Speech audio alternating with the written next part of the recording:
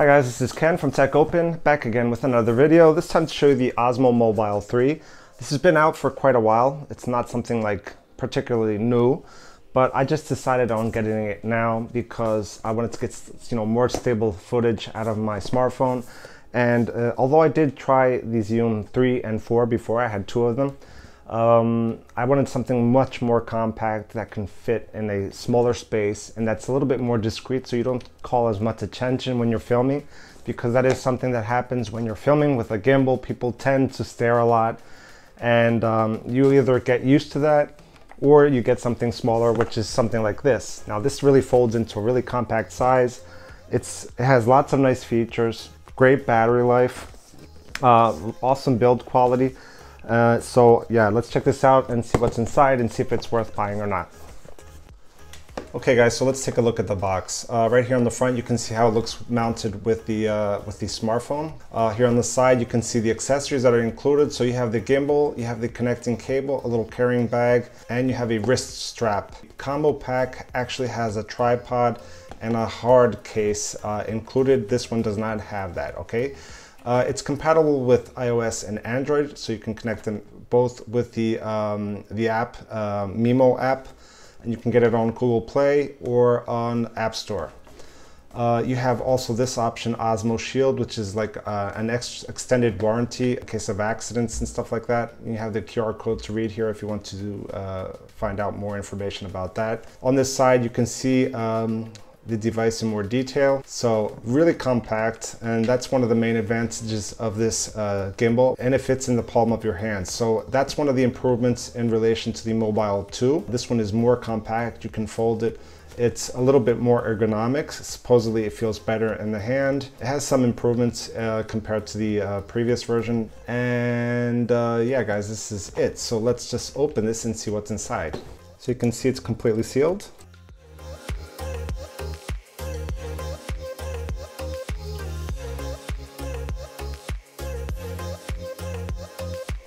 Okay, so now inside the case we have the gimbal, and then we have this little box. Nothing else inside. Wow, this looks nice. It feels premium to me, and I like the fact that it's so compact it can fit in my hand. I do have a larger than average hand size, but awesome, look at this. It's perfect, super small. I mean, this is perfect for travel. You can see the little thread right there for the tripod. You have the DJI logo here. This is all rubber. It's super small. Now it does have a little bit of weight to it. I'll be honest with you, it does have a little bit of, you feel the weight of this little guy. And you can see here how it looks. I like it. So I'm pretty surprised of the quality of this. You have the little USB port here. USB-A, you have the USB-C here. You can charge your phone with this if you want to, although the battery is limited. You're not going to charge your phone completely, just maybe for an emergency maybe. This is perfect for travel, perfect. You can see the little joystick here. You have the record button right there. You have the menu button and the power button. Right here, I believe this is for zooming. So you have wide and telephoto. Keep in mind that this does digital zooming. It does not do optical zoom. So even if your device has optical zoom, it doesn't do that. As far as I know, it just does digital zoom. So you will lose quality while shooting with this, while zooming in. And then this is all like rubberized. And this opens up like this for your phone. Okay, so let's check out what's inside this box right here. These manuals, nothing else, various languages. I think this is like a warranty card or something, or safety manual. This is the warranty, yes, exactly, this is the warranty card. That's a safety manual. And this is the manual itself. So you can see you have a little QR code to enter the Mimo app to download it for your device. It has like a quick explanation. You get the camera bag, you get the wrist strap, you get these little tabs right here, And you get a USB-C to USB-A charging cable. Okay, so now let's check out the carrying bag.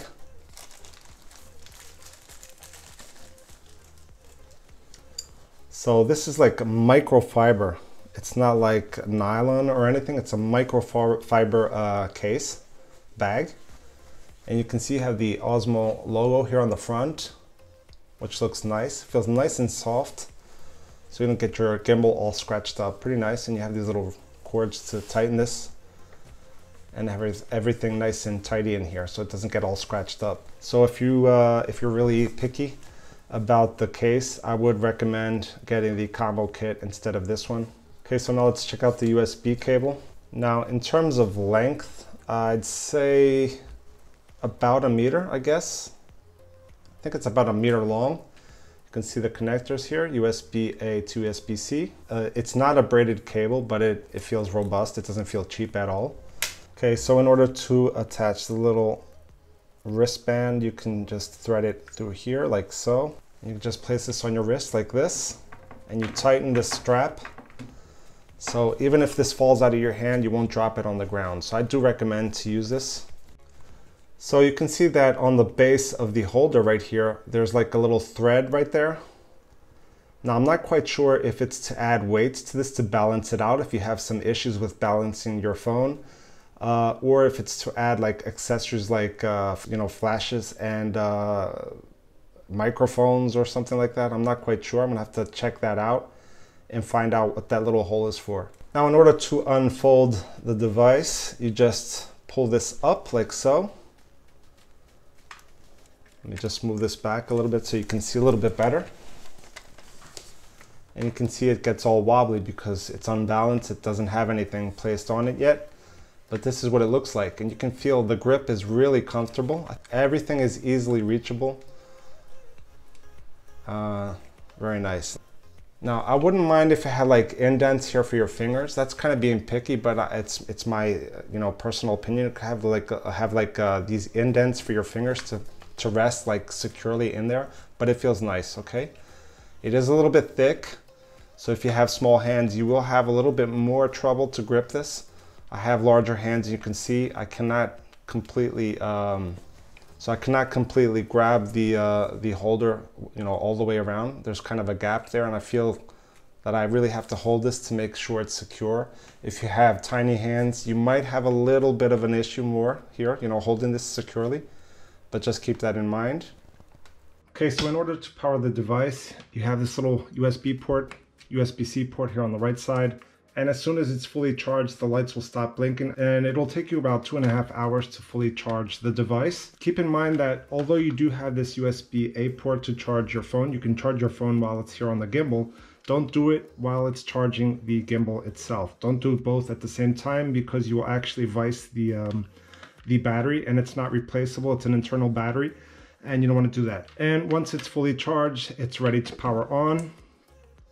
So I'm actually going to place the phone here before I actually power this on.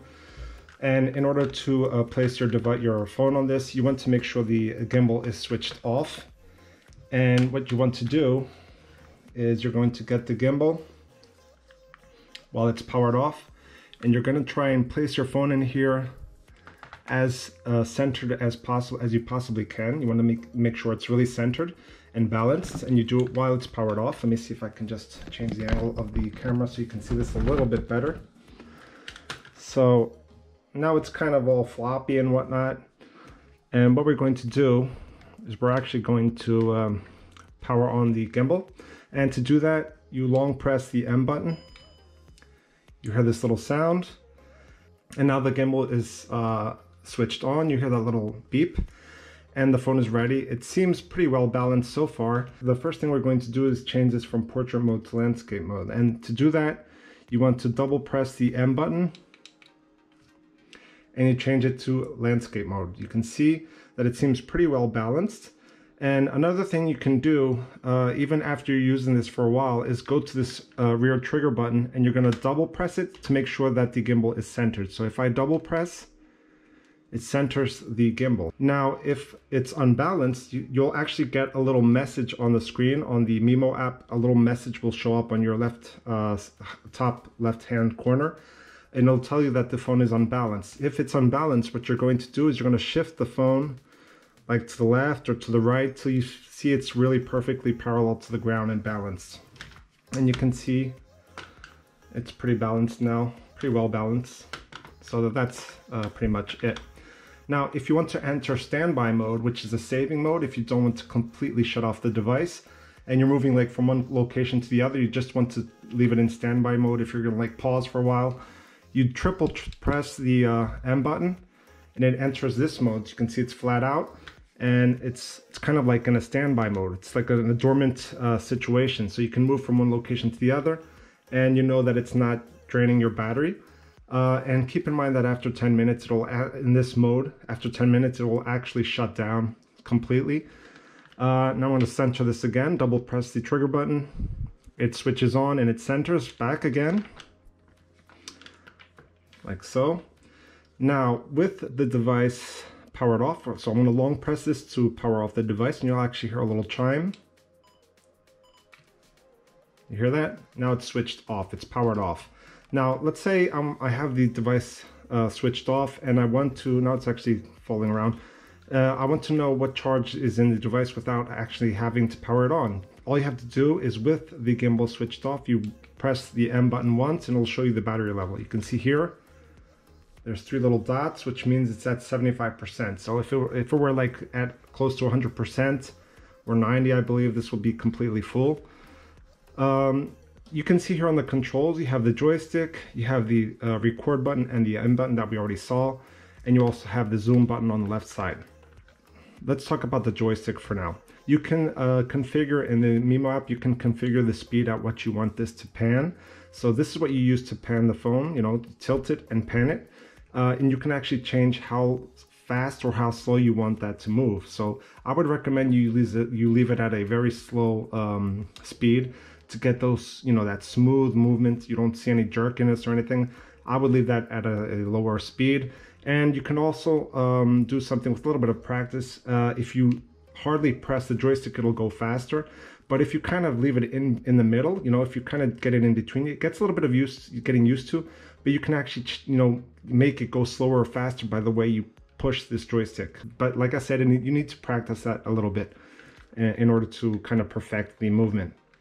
On this left zoom joystick, so you have telephoto or wide.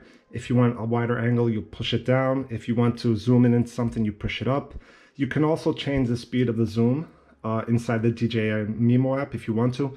You can make it go slower or faster. Keep in mind that's a digital zoom only. It does not do optical zoom. Even if your phone has optical zoom lenses, you do not have that option. It only does it digitally.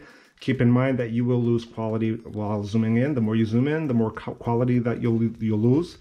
And then on the trigger button that we spoke about a while ago, so you have various functions with the trigger button. I'm gonna actually switch on the device.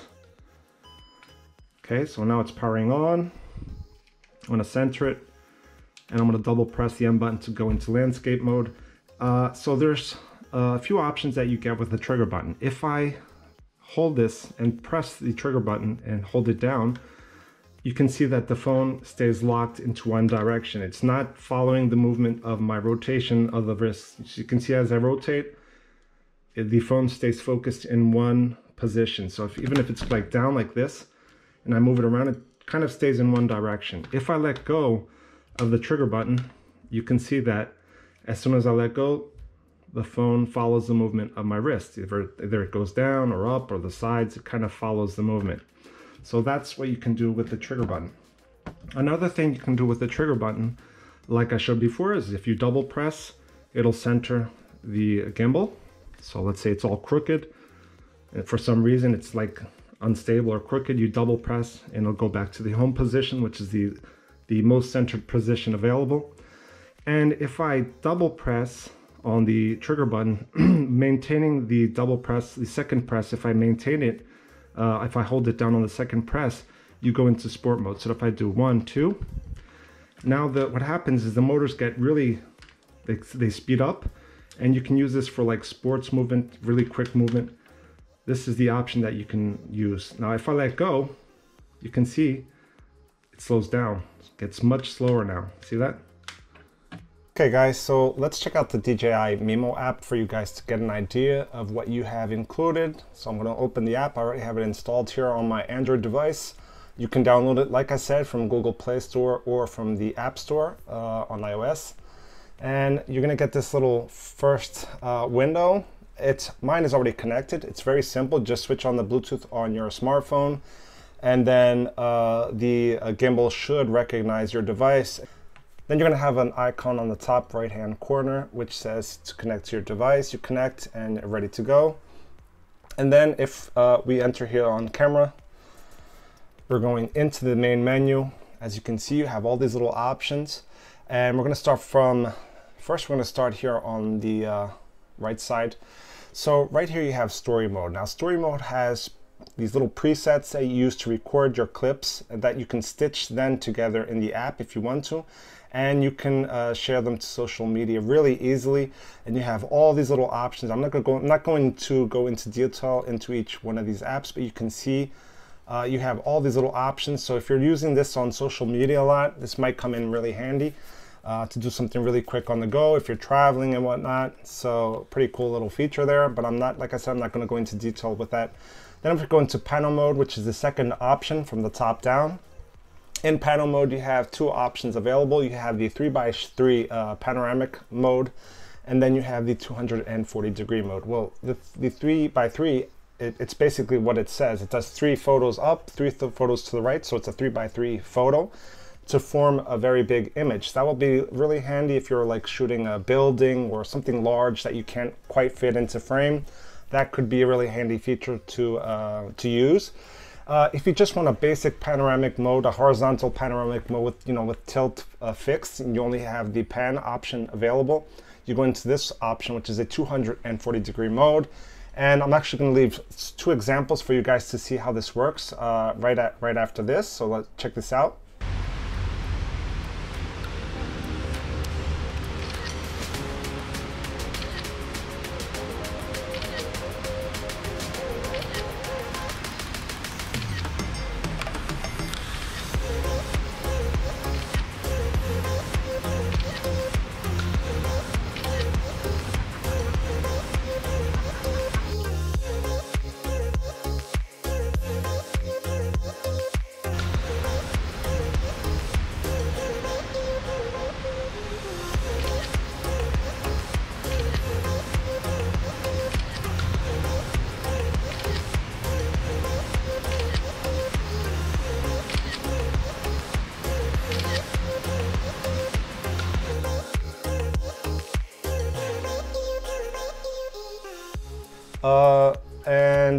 Pretty neat little feature there. And it's all automatic. You can start the shutter with the button on the gimbal or on the screen itself. So that really depends on what you want to do. You do have this little option right here, which is this little hand. It's called gesture control. Now what gesture control does is if you have it switched on, you can use your hand to automatically take photographs. So if I close this, I'm having a little bit of trouble. There it is. 3, 2, 1. And it'll take a photo, automatically take a photo. So you can see it's tracking me now, it's tracking my hand. There are limits on the distance that you can activate active track. So if you're using the rear facing camera of your device, you can go from 0.5 meters, half a meter, up to 3 meters distance. So it will support from 0.5 meters to 3 meters distance. If you're using the selfie camera, you can go, I believe, from, I'm not quite sure, but I think it's 0.5 also. But the total distance, the maximum distance you can go, I believe, is 2 meters. So it's slightly shorter than when you're using the front-facing camera. Keep that in mind. So that's a pretty cool feature. You can also use it to shoot photos if you're in photo mode. You just lift your hand, it'll take photographs, which it's a cool option. If you're filming yourself, that's really one of the main features that I was looking for in this device. Now, one thing I do not like about Active Track is its sensitivity. I hope they fix that with updates. This gimbal has been out for quite a while, and I haven't seen them improve that. But you know, the problem is with any slight movement of your head, the gimbal will actually track it. So I'm gonna kind of demonstrate what I mean. So you can see it tracking my hand, and any slight little movement that I do, you can see how I move my hand, it moves. Any slight movement that I make, the camera is reframing. And I just wish it would just, you know, there was an option to set a margin at what you wanted it to move. So let's say I just wanted it to like move whenever my hand shifts out of this portion of the framing. You know, I want to keep the camera still while my hand is in this area, or my face. And unfortunately, it doesn't do that. That's one of the things that I don't quite like about this. Unfortunately, that's one of the disadvantages.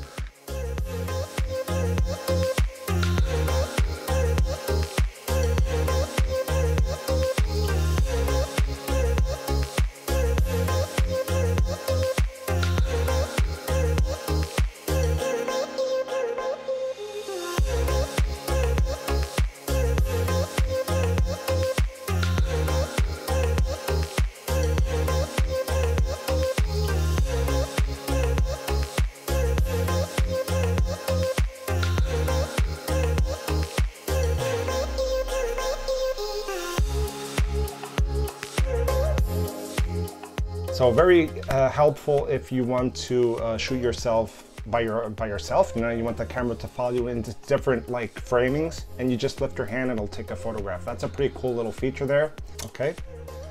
Now shoot only. If you just want this to shoot, you don't want it to follow, you can just switch to this option. It will not follow you. It will stay fixed. But if you have follow and shoot, it will follow your hand. So if I raise my hand, it'll identify my hand, it'll follow and shoot the picture. So it took a picture right there. Lift my hand again and it'll follow again. So a cool little feature to kind of frame from one place to the other. So if you want to change between the rear facing camera and the front facing camera, you triple press the trigger button, 1, 2, 3. It'll change between the rear facing camera and the front one. There it is. If you want to center it back, you double press. If you want to change between portrait mode and landscape mode, just double press the M button. Very simple. You can also do it on the screen if you like to. And then you have this option, which is one of the options that actually got me curious about this device, which is the spin shot. So this is really cool to create like B-roll, really awesome B-roll with music in the background. And you can do this little rotation kind of thing, which is really awesome. You can do some really cool effects with this. Maybe let me see if I can zoom and rotate at the same time. So 1, 2, 3. Yeah, you can zoom and rotate all at once. See this? Kind of, you have to coordinate this. It's not really easy, but you can do that, which is pretty cool. And you can do really cool effects with this by itself. If you have sport mode enabled here, basically what it does, it speeds up the motors. Okay, so you can also do that with the trigger button, but if you press and hold, you have to press it twice. On the second press, you hold it down and you'll get sport mode, if I'm not mistaken. I think it's a double press. And I can actually test that really quickly. 1, 2. Yeah, you double press and hold it down on the second press to go into sport mode, but you can enable it here fixed if you want to. That's also an option of your own. You can control the zoom speed if you want it slower or faster so that you get a smoother zoom or a quicker one. It depends. I would leave it at a slower mode to get it nice and smooth. You have this little option, which is control stick speed. And this is for the joystick if you want to get like a smooth panning motion or faster. It really depends on what your preference is. I leave it at medium personally. On the press M button, you can choose what the M button does. You can have it to either enter the quick menu or switch between photo mode and video mode. Personally, I prefer the first option, which is photo and video mode. Then you have time-lapse. In time-lapse, you have the option to shoot in 4K, 1080p, or 720p. You can also set the speed here of the gimbal if you want it quicker or slower. You can control the stick speed, the direction. You have more or less the same settings that we had before in video mode. So not much to see there. I'll leave some examples of time lapse as well, and you can set different points at what you want the gimbal to go through. You can set like I think it's up to 4 points, different points. So you can have it like pointing to a building, maybe pointing to like a river, and then maybe to a person or a tree or an animal or whatever, and it'll kind of follow the path. You can see here you have the path right here. Yes, you can set a maximum of 4 points. So you would press that plus sign to set the first point, the second one, and so on, and they'll actually register as you press. See, if I move it here, I can set another point and another one. That's how it works basically. I'll leave some examples of that for you guys to see. Superstar, superstar, you've been lied to. You're the light, but the stars never lied to. Tell them all, right beside you, right beside me. You could be happy. Astrology is not part of me. And then you have hyperlapse. So hyperlapse, it's kind of a time lapse, but with movement. You can actually move the gimbal. You can, you know, take it around, move it around. You can set the speed at what you want the time lapse to work. If you want it quicker or slower, and you can only set it at 1080p or 720p. So there's no 4K available. At least with my device, it doesn't allow it.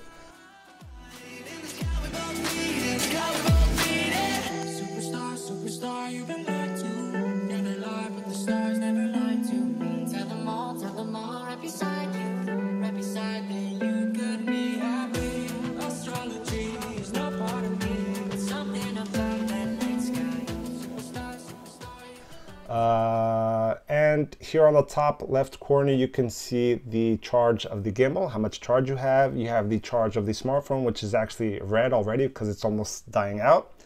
I have the flash settings to know at what settings the flash is.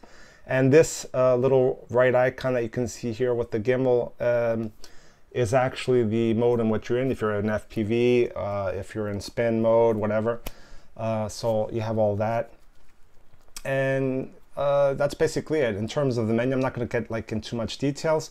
Now I'm going to do some tests for you guys to see what this looks like in real life. So I'm going to the local park we have here, which is close to the river, in the historic area of Barcelos, which is where I live. And I'm going to do some tests just for you guys to get an idea. I'm not going to go into too much detail. If you have any questions, any details that you want to know more about this gimbal, I'll try and answer that. Just leave your questions in the comments section. I'll try to answer your questions the best that I can. Okay, so now we're going to try stabilization with the gimbal.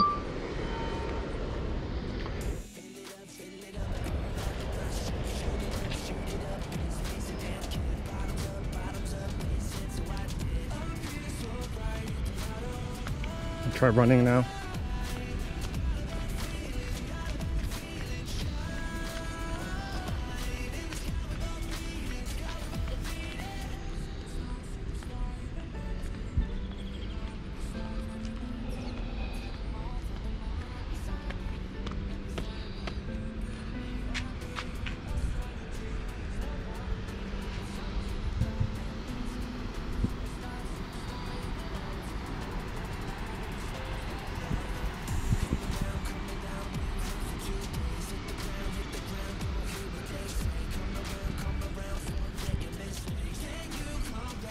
Now if I turn on sport mode, you can see how quick this gets.